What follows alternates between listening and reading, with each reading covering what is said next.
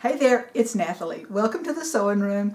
I'm going to show you how to make this cute little snowman out of sock, some chenille, and a little bit of buffalo plaid. Anyway, I am going to put the pattern, it's going to be in my Etsy store. I'll put the link in the description box below. I'm so glad that you're here. This is an easy project to get ready for Christmas, and be sure you like, subscribe, give me a little thumbs up, and I'll see you at the cutting table.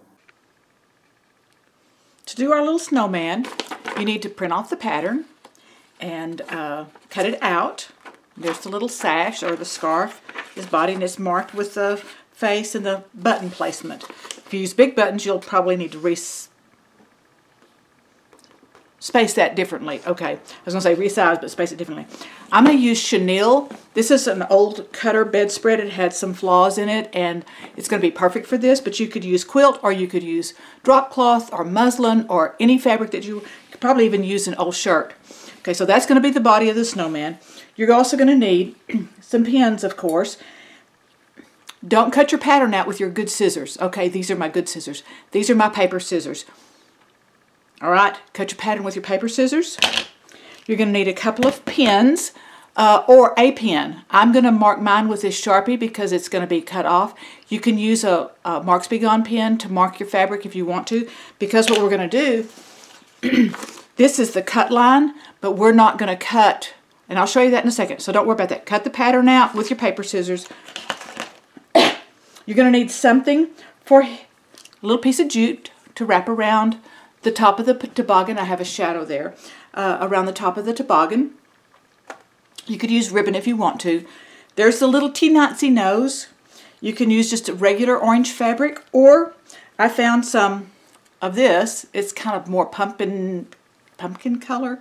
Anyway, it's all that our little Walmart had. So out of felt, then you don't have to finish out the edges. This one you just glue together anyway and then glue it on.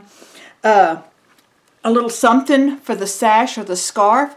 And what I'm going to use is this salvaged, I've got 2 sleeve pieces from one of my other projects that's on my YouTube channel. The little shirt that I put a lace on the bottom of it. Anyway, I'm going to use this for the scarf, and I've stitched it together. Right back here, you can't even tell because I matched the plaid so good. Okay, but this is a little bundle that I got at Walmart, and it's got a whole bunch of, it's got a little tinier plaid, and then it's got a black and white. Also, some buttons. Now, you can buy a card of buttons. You can go through your little stash of buttons and see if you've got a button, or, hallelujah, pandemic leftover, you can go through your big stash of buttons and see if you can find some buttons for the front of his little body, okay? Too many buttons. Can you have too many buttons? You're also going to need some fluff to stuff it with, and him or her, whether, I mean, you decide whether it's a him or her. And then I picked up, I think I'm going to make some kits and put them in my Etsy shop, and if I do, I'll put the link in the description box below. I got these from the Dollar Tree, and this is going to be his toboggan, one of these, so I can get 2 toboggans out of a thing. That would probably be cute, but these little pair of socks I've had for a long time. I'm not ever going to wear them. This is what I'm going to use for my toboggan for my snowman. And I'll have one left over. So what I've done is I've gone ahead and I've pinned this in place, pinned just the fabric together so it's not going to shift on me. And I'm going to lay this little guy right here, and just a couple of pins in here. And I'm not going to cut this out here because I don't want it to really shift on me. This is a little bit different than what we've done before. But just hang on. So I've got some seam allowance on the bottom, you know, make sure that you've got some space up here. You can use one of these pins and mark around the edge. But I'm going to do with a little Sharpie so you can see, because this is going to be cut away, okay? So I'm going to mark with a Sharpie just so I can see this edge. Now, if you're using just a regular fabric, you can go ahead and cut him out. But with this chenille, or like if you were doing a quilt, a little quilt body, I would just mark around. So now what I'm going to do take him off.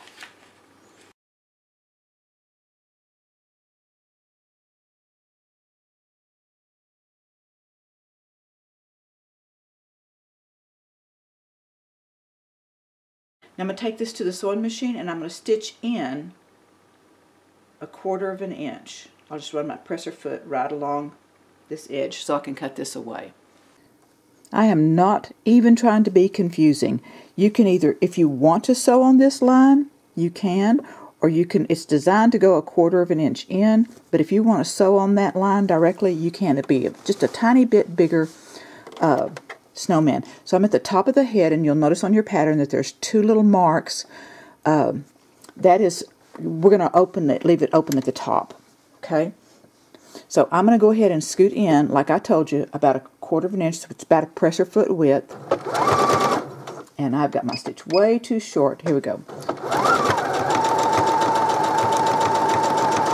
And it's just easier with this chenille to do it this way rather than to have all of this raggy stuff off the edges while you're trying to feed this through.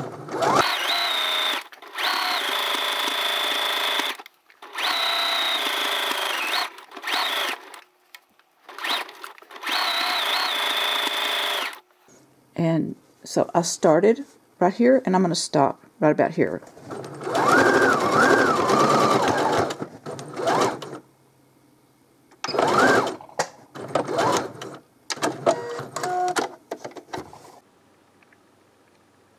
Okay, he's all stitched and we're ready to cut him out.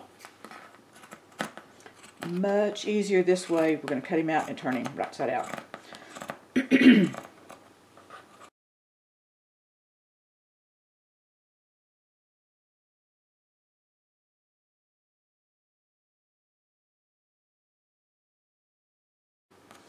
So if you were stitching this, if you cut it out first, then you'd be dealing with all these little nubby things.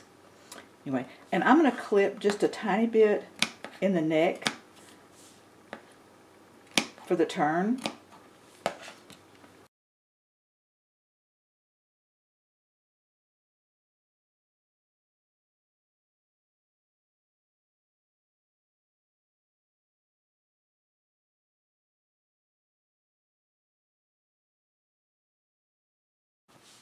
All right, and then you'll have to decide if you want this to be the face or you want this side to be the face, where you're going to put the little eyes and the mouth and the little carrot nose and then some buttons. It's kind of a rough face. I don't want to decide right this second. I'll wait till I get him stuffed and then I'll decide. Okay, before I stuff this guy, I want to go ahead and mark his or hers face. So I am going to just kind of place this at the top. This top is where we're going to stuff from. I've got some, let's see if this will work. I've got some holes poked there. Yep, that'll work.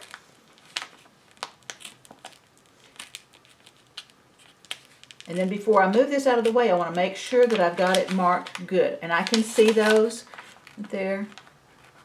I'm going to wait about the buttons and see which buttons I decide on. And I'm going to go ahead and stuff it. And I'm using this polyfill that's from Walmart.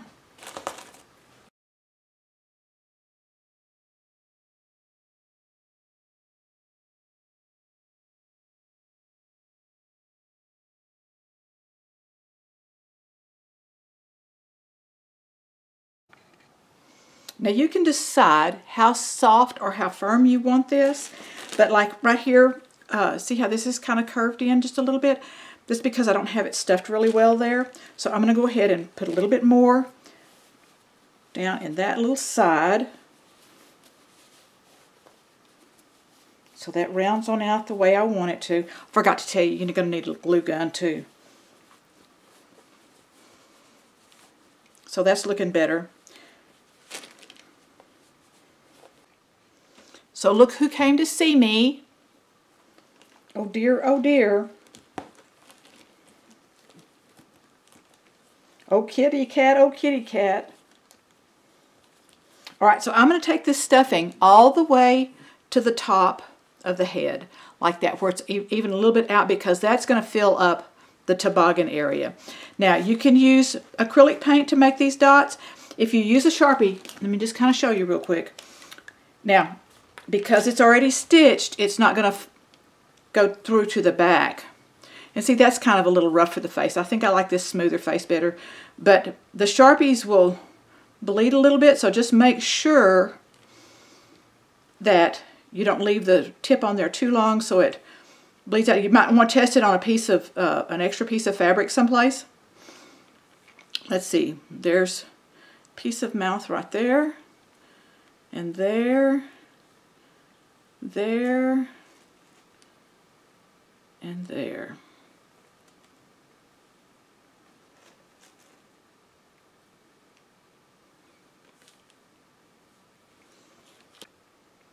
While my glue gun is getting hot, I'm going to go ahead and cut the scarf out of this piece of buffalo plaid that I have here. I'm going to put this on the fold. Now you can use fleece or cotton or like, you know, like I said, like these pieces like that. You could do an upcycle, so something that you have laying around. You don't have to go and buy something.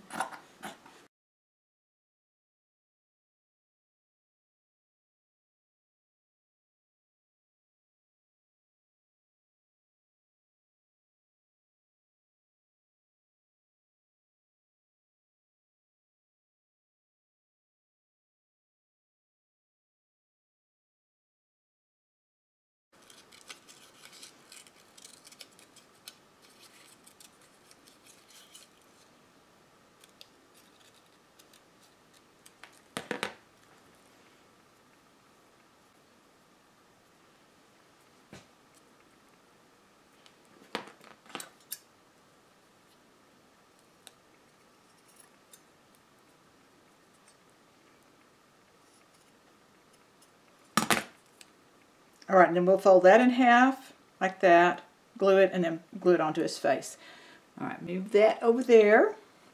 And on the socks, I can always trim off some more, but I'm going to go ahead and cut all the way up to where this heel bend starts.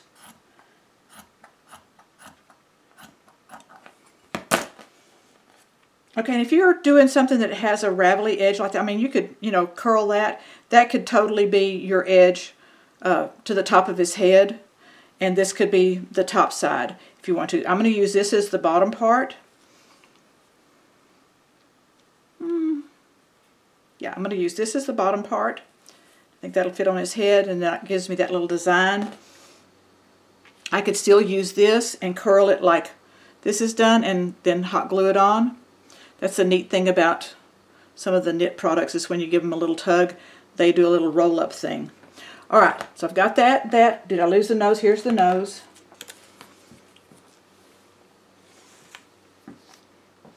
Let's put its boggin on first.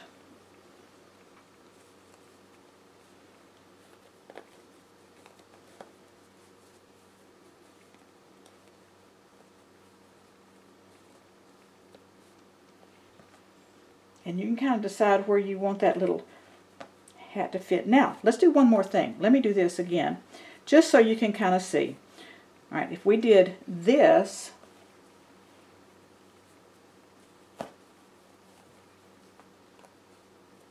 because I just want to show you. So this could totally work as the edge of the toboggan, all right? And then that would be up at the top. That could work. Do I like that better? I might. Let me put this one more time and try it again. Don't y'all love whenever I experiment with y'all watching?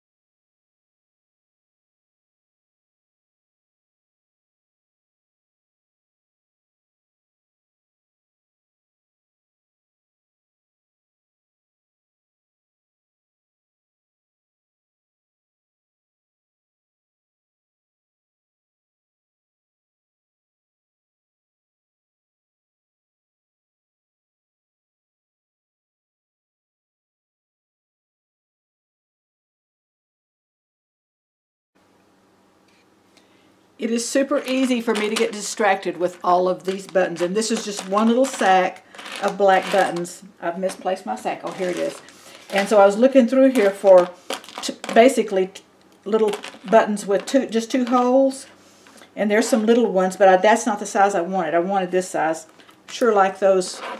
They're not mother of pearl, but they kind of look mother of pearl. Anyway, don't get distracted. So I think these two, I think these will work. They're about the same size, same color.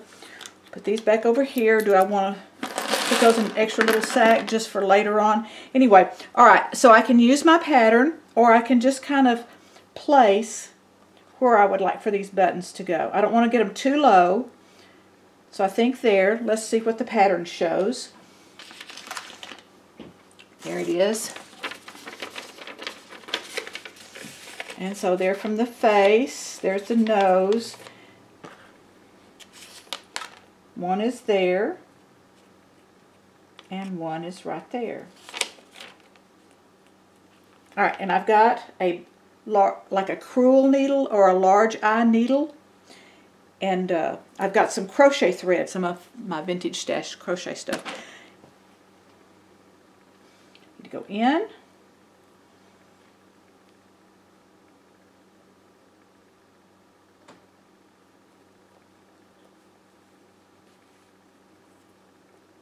And you could sew it with black thread if you wanted to, or red thread, or whatever, you know, a coordinating thread. You don't have to do it just like I do it, by any stretch of the imagination.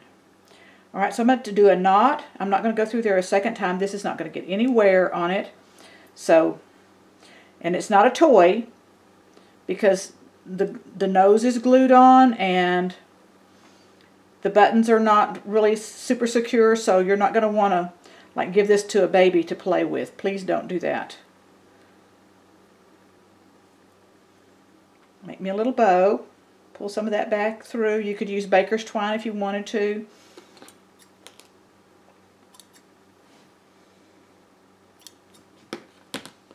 Almost done. Alright, there's my other one. And let's make sure that this is where I want that to go because of its size. I think I'll scoot it down just a tiny bit because of its size. And you can do that too.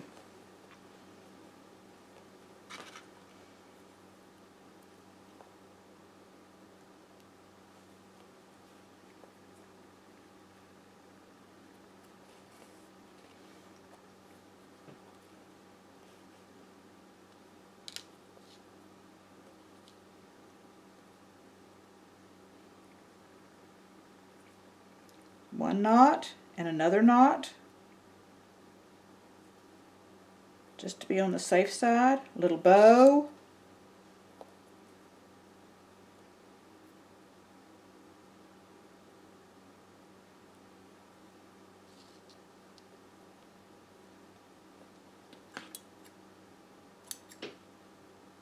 You could put a little extra knot in the bow to make sure that it doesn't come undone. But again, since it's not going to get played with, that's probably going to be okay. We're almost done. Let's put his scarf on.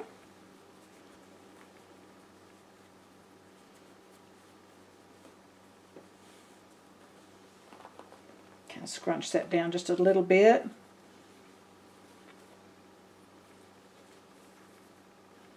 There we go. And maybe since it's cold outside, he needs some pink cheeks.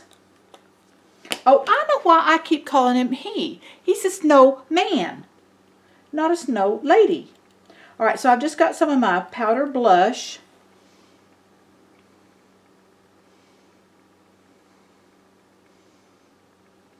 And if you have like pink eyeshadow or something like that that's a little bit more pinky than fleshy color, you can do that. That gives him some little cheeks. All right, there he is. That's so cute. Thank you so much for watching. I hope you liked the video. Be sure you like, share, subscribe, give me a little thumbs up. Woohoo! And I will see you next time. Bye-bye.